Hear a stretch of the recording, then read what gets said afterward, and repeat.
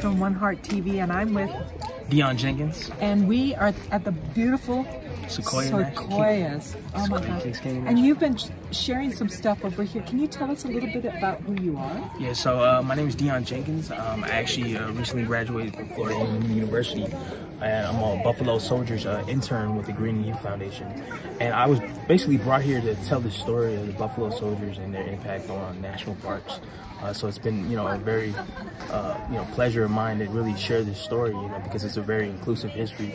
And what we're trying to do is we're trying to build, an inclusive culture here at the national parks. Absolutely. There's not enough information that we can't always learn something, and this is great. I love it. And again, what is a Buffalo Soldier? Yeah, so a Buffalo Soldier, so after the Civil War, Congress had authorized 4 peacetime regiments that were comprised primarily of African-American soldiers. And this is what they look like. They were segregated regiments of black soldiers. And there's 3 theories that's how they got their name. There's one theory that suggests that they got the name because of their woolly hair and the color of their skin pretty much resembled buffalo.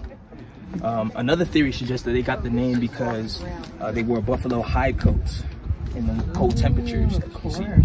And the last theory, which many people believe to be the most valid, is this idea that they got the name from the Cheyenne Indians because they fought so valiantly against them in the Indian Wars, that it was given out of respect, out of endearment, to the soldiers.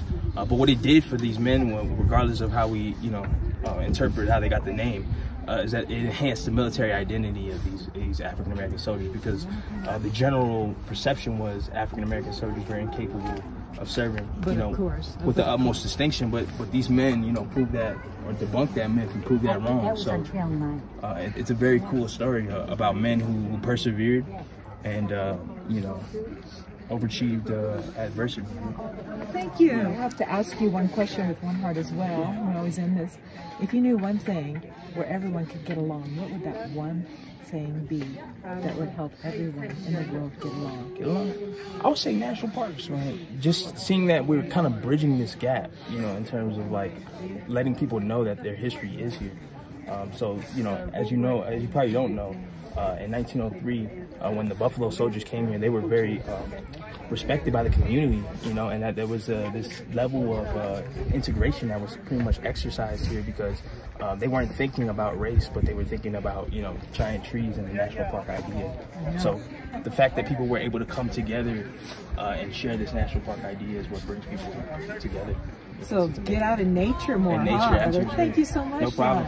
Yeah, it was nice talking with you.